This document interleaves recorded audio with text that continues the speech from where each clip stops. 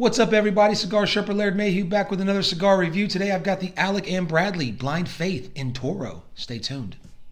I can smoke stogies in my house, first of all, because her father introduced me to stogies, and second of all, because I'm a stud. I'm ballsy. I don't take no shit from anyone. I smoke my stogie anywhere I want. I don't have to find a hideout place like you. All right. Welcome back to another review here at Cigar Sherpa. I am your host, Laird Mayhew, and I apologize for the gap in reviews. I came down with an illness, which I'm still kind of fighting off. I'm coming to the end of it. The good thing is I kept my flavor profile the whole time. I just felt like dirt. And on the day I started feeling sick was the day that they started reporting about this coronavirus.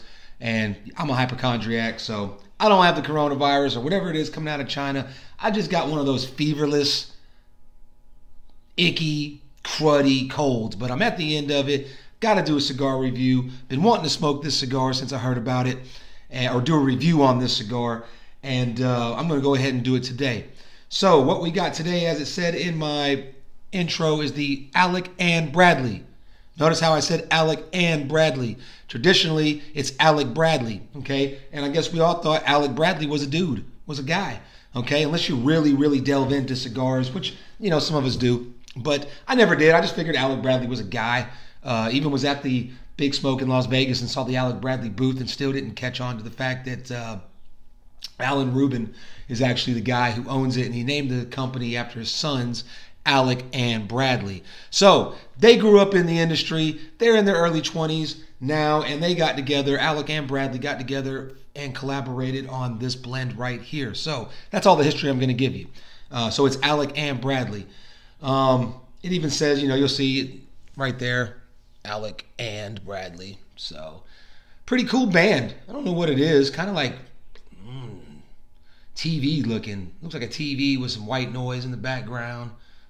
Some like mathematical equations or something. But anyway, nice cigar. Construction on this cigar, you know, right away. The wrapper is a Honduran Habano wrapper from the Trojes region of Honduras. Okay, that's about the best I'm going to pronounce it, because I ain't going to damn try to pronounce it the way it's pronounced. Trojes or Trojas, whatever. It's got a double binder. So it's a Nicaraguan and Honduran binder, and it's got Nicaraguan filler tri-blend, okay? And I didn't delve into that too much. I think I saw like it was Corojo 98 and some other 99. So it smells really nice. It's got a very nice like humidor smell, kind of like a hay smell to it. The wrapper is it's a nice like milk chocolatey brown color. It's pretty smooth. I mean, it's rustic looking. It's got like a rustic feel to it. It's kind of toothy with a slight sheen, okay? It's not very oily, but it's got a nice little sheen on there, okay?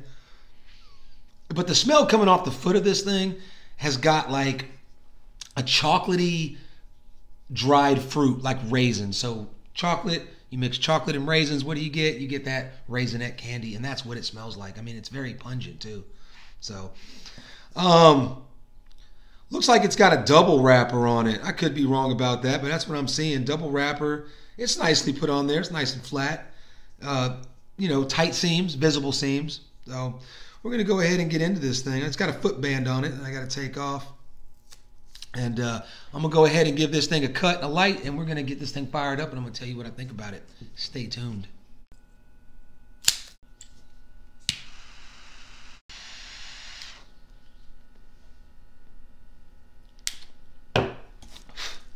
Right. Let me get a puff on this. Right away, I'm getting black pepper.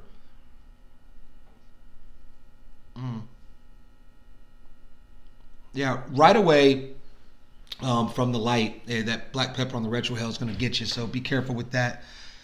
It's got a good spicy flavor to it right away. I'm not really sure. I can't identify the spice. Well, it's a baking spice, a general baking spice.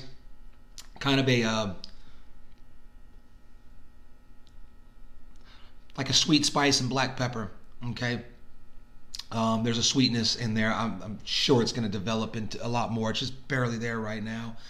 It's got a perfect draw. Very little resistance. The smoke's very full, very oily right off the bat. Okay, so that's a good sign of things to come. I mentioned this thing. I got it in a Toro size, which is a 6-inch by 52 ring gauge, and I paid $10 for it. Okay, so there's all the information you need on that. And so far, we're kicking it off with a very, very good black pepper flavor on the palate, black pepper in the retrohale, and the undertones right now, the nuance that I'm getting is like a baker's spice and a creamy, oily smoke. Leaves a nice finish. So let's get into the first third of this thing, and then I'll tell you what I really think. All right.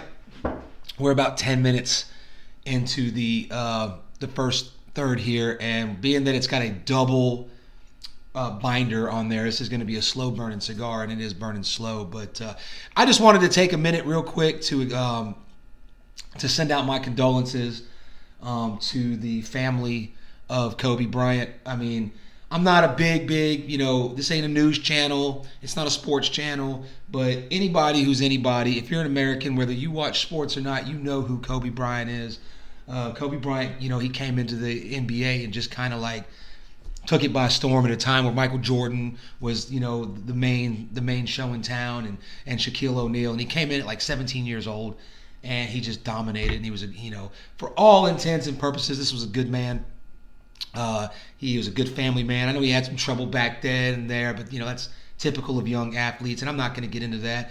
The saddest part was, I heard about it right when it dropped. I was in my truck and I had it on news station, and right at like 2:15 in the afternoon, it came in, and I was just like, wow, that sucks. I mean, it's kind of it happens with famous people when they're young, but then.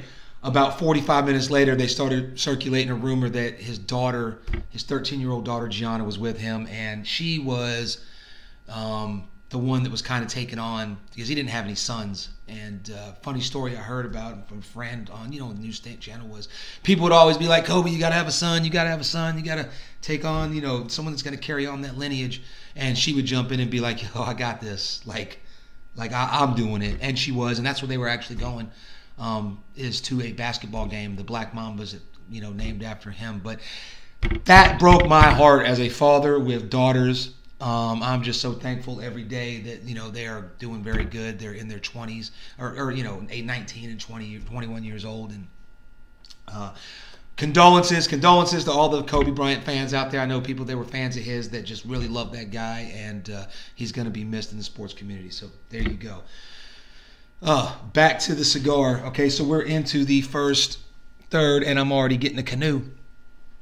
That's going to have to be touched up. Typically in a cigar review, you don't want to touch it up. You just want to let the cigar burn and do what it's going to do. But I'm going to end up touching that up because if it doesn't burn evenly, the flavors are just going to be off. They're blended to burn perfectly even, and that just happens. So far, like I said, okay, so that pepper spice is mellowed out. Okay. It's taken on more of a nuttiness.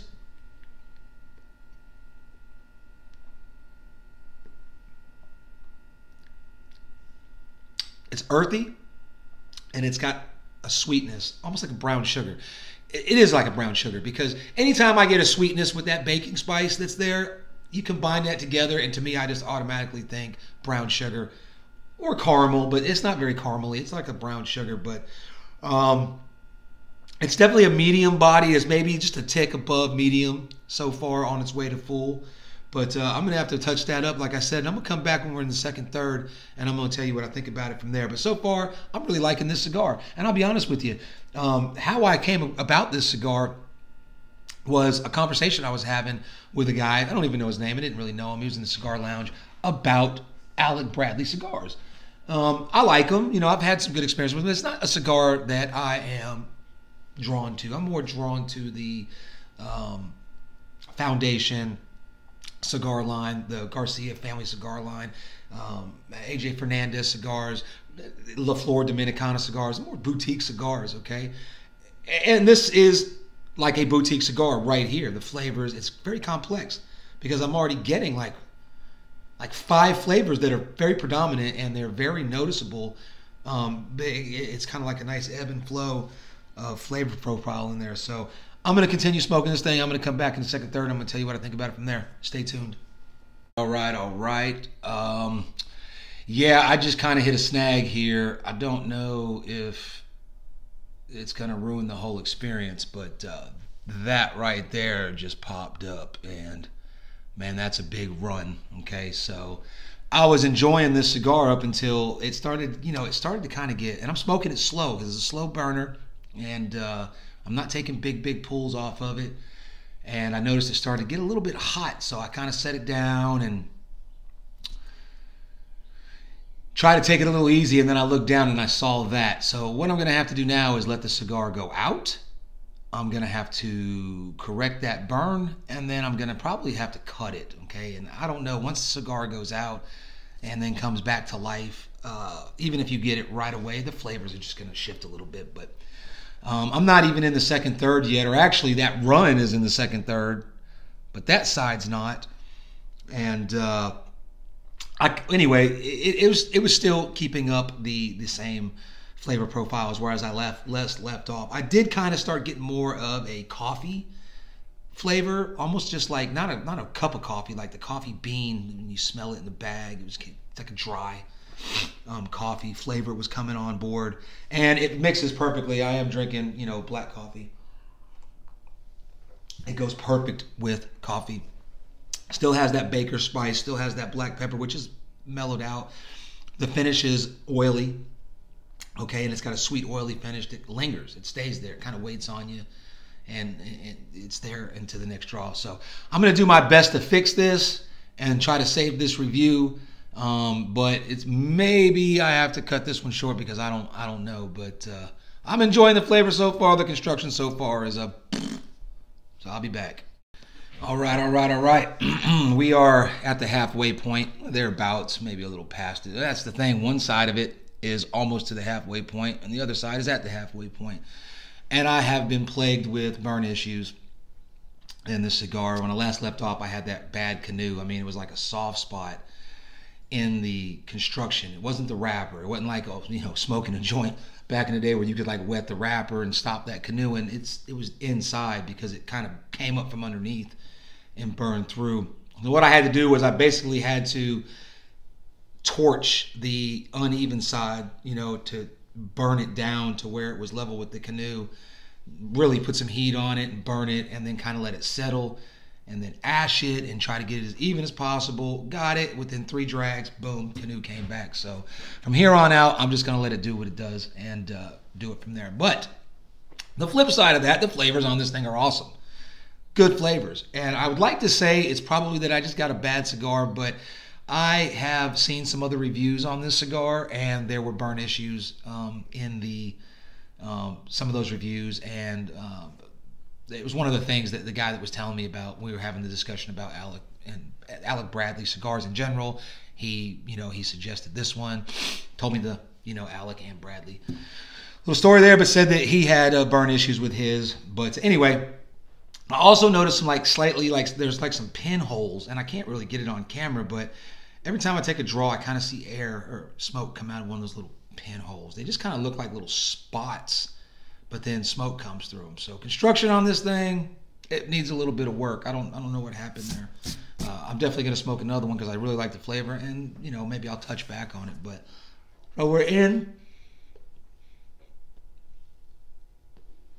we are in the second third, and the flavors are great. I'm getting a sweet cedar.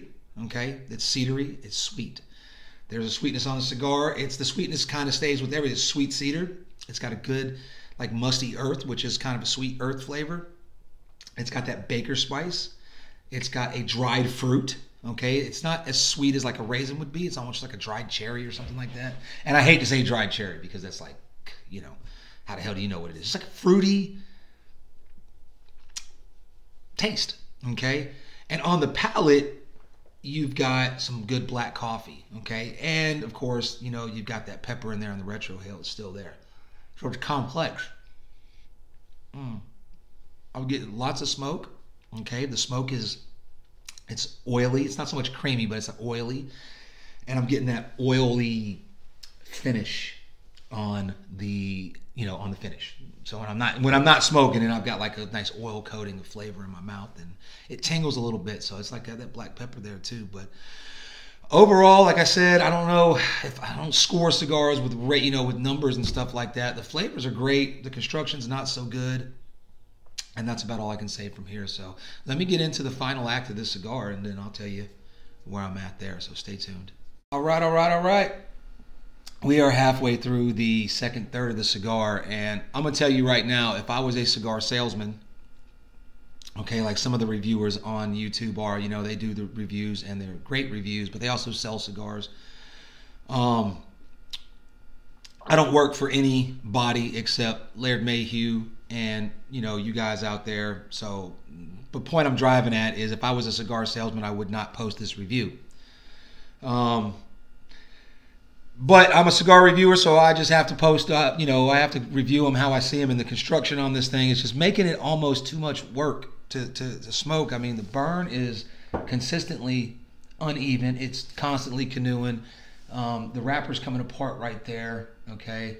I took the band off, and it was very warm down there, and I had a hard time getting it off because of the little A and B circular tab. And if you've seen the cigar or you get the cigar, you know what I'm talking about. It's really glued down, so you almost got to rip the wrapper off.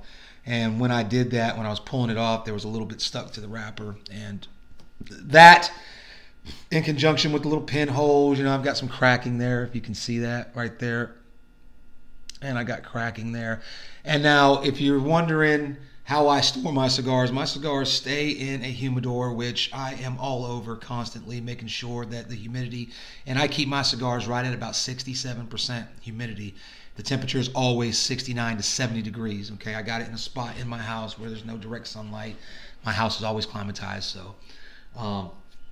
And where I got this, my local tobacconist, they're very precise in their storage, so it's not a storage issue.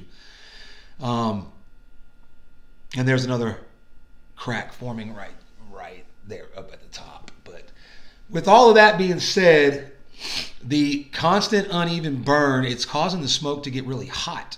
Okay, when smoke gets hot, it alters the flavor.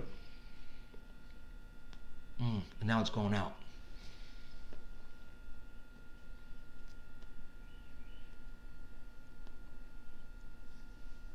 There we go. But the sad part about it is, like I said before, the flavors are excellent.